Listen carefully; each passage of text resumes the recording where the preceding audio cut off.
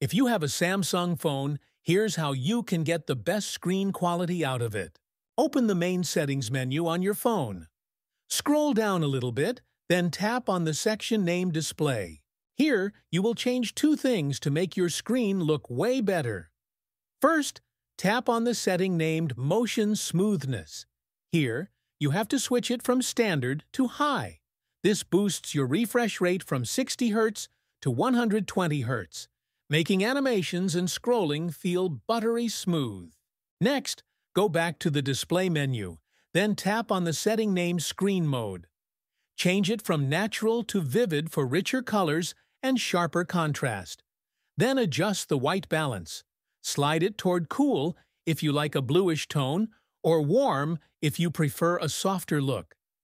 Pick what feels right for your eyes and matches your style.